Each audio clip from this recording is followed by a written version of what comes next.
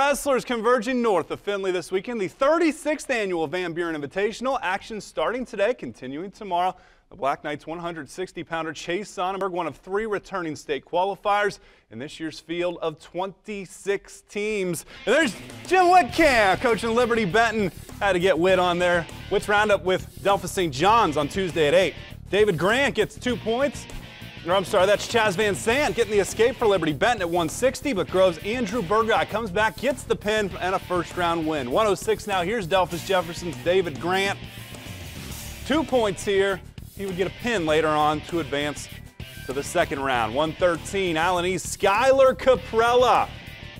That looks uncomfortable, doesn't it? Pinfall for the Mustang. Mike Abbey very happy with that performance. Right next door at 120, Tyler Sharesta finished 4th at state last year, a first-round pin for the Pound Squad.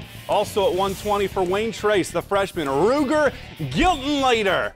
Look at Ruger put a nice little headlock on his opponent. He is something to watch at 120. That could be a good matchup tomorrow. Ruger and Tyler Sharesta, if they end up matching up. Good action. We'll have more tomorrow.